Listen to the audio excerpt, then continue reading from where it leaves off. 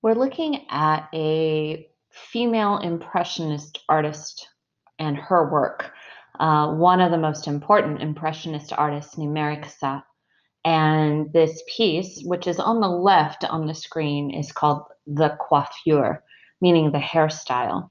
So a photograph of Mary is in the middle, and one of her great inspirations for the piece that she does, that's on the left, is a woodblock print from Japan. And so I included that on the right as a reminder that Impressionism is so deeply interconnected with Japanese art. So, context wise, and a lot of this is going to be repetitive from the discussion we did on Monet. In 1890, the École, which is French for school, des Beaux-Arts, meaning the School of Fine Arts in Paris, had an exhibit and a showing of Japanese woodblock prints. And Mary Cassatt happened to be in the audience, and she visited and had written. We have letters she wrote to her other female artist friends on how excited she was about this new kind of art that she was seeing from Japan.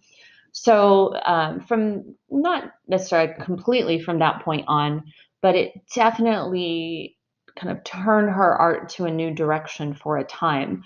And this piece shows that direction. Now, one, I want to remind you of the ukiyo-e images. Those are the types of woodblock prints that she is seeing. And so that means, again, the floating world, genre scenes capturing a moment in time that is fleeting. And so that's where she is getting that inspiration for this subject. Also, a reminder that Japan had opened up its trade to beyond just the Dutch in the 1850s. So everything Japanese was kind of coming into and inspiring European artists. So that term of Japanisme that we also went over in Monet. The other thing about this piece with context is about women, since this is a unique piece in that we have not only a female artist, but a female subject matter that is typically painted by men. So, one of the things, since it means the hairstyle, it's showing a ritual of grooming. Um, Kind of dealing with the standard of beauty for women in the 19th century. And typically, and it kind of goes back to French queens and the aristocrats, where you would typically have women, like maids, lower class on the social ladder, helping richer women get ready and do these elaborate hairstyles. And here you've got a woman alone doing her own hair. So it's an interesting kind of um, image that makes you think about, who is this woman? Is she a working woman? Is she, kind of a not low social class, but lower, not aristocratic, not rich enough to have a servant? Um, that's a question that comes up. And it also makes you think about Mary Cassatt, because looking at this image, here she is painting, creating an art image about a woman in a home. And during this time period in the later 19th century, you had Impressionist artists here, a couple of women making art, but their art is restricted typically to more domestic scenes, family scenes, interior of homes.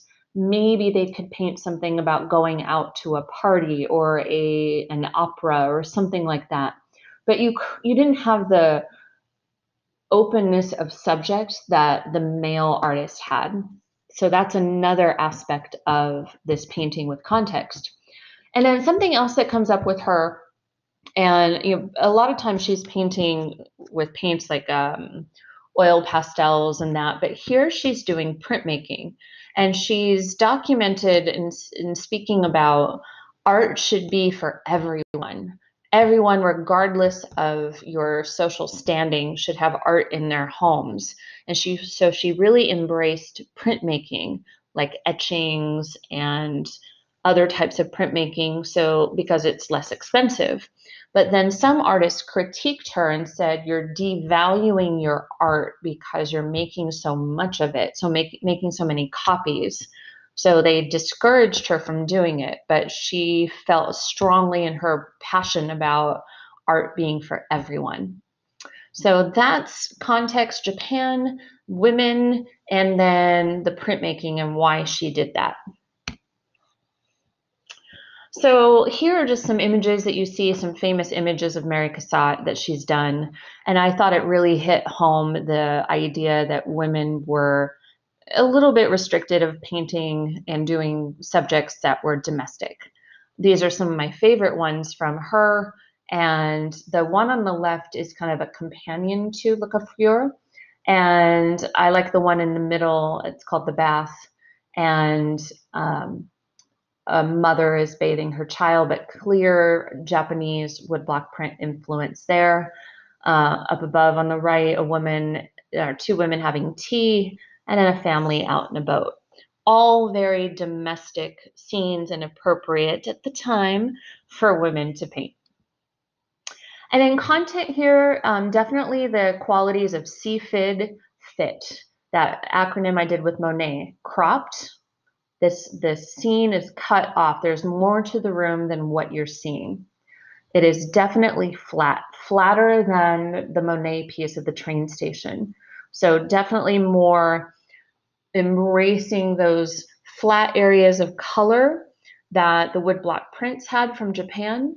And because she's herself doing a print, that fits here. That's why it works and is created in the way it is. She does a dry point etching, which helps you create this emphasis on line. And then she does what's called an aqua tint, which is a printmaking technique that focuses on the different tones of a color to come through. So those two things, the dry point etching, which we've talked about with Rembrandt, and aqua tint is new, and I would make that a vocabulary term. And one more term to introduce is the term intaglio. Intaglio is a word College Board could use just to reference printmaking in general. Another word for printmaking. So if you see that term intaglio, it is a reference to printmaking. So we've talked cropped. Again, the room is cut off midway, so you're only seeing a fraction of it. It's flat. There's not a lot of modeling going on here.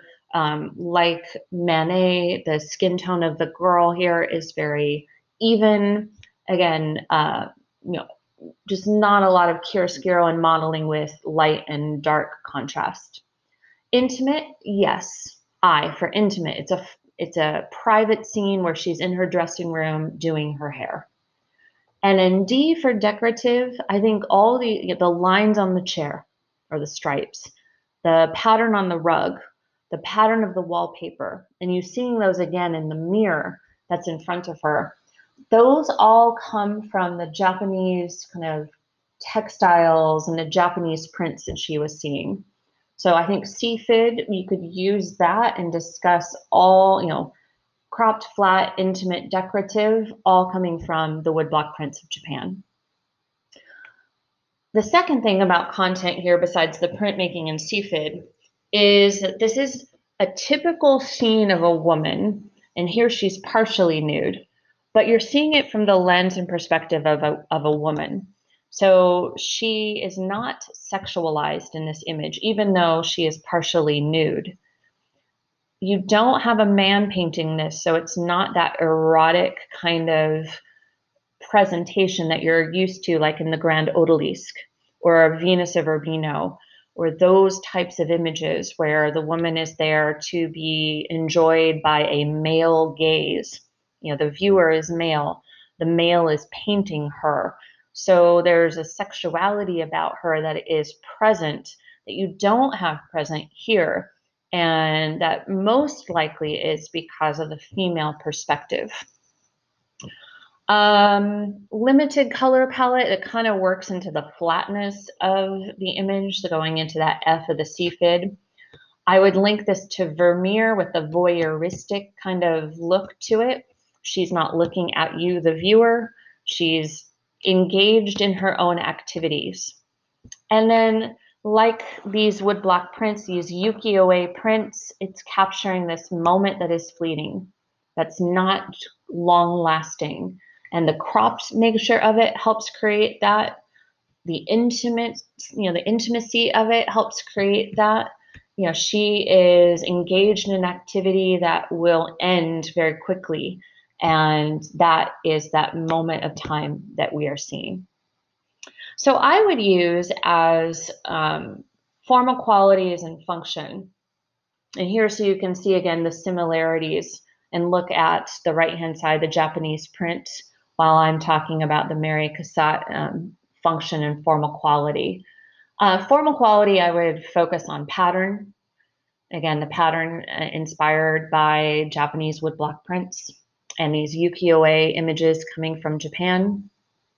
You could do color. You have a very monochromatic color scheme, which helps flatten out the image. So therefore, you could also use space because the space is pretty flat overall.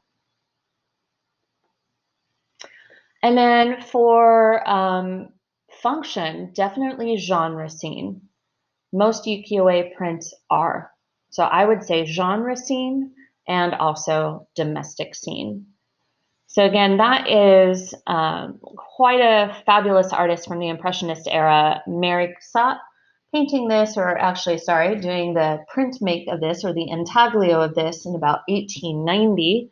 And she is one of the more important Impressionist artists and one of the more important female artists that we study.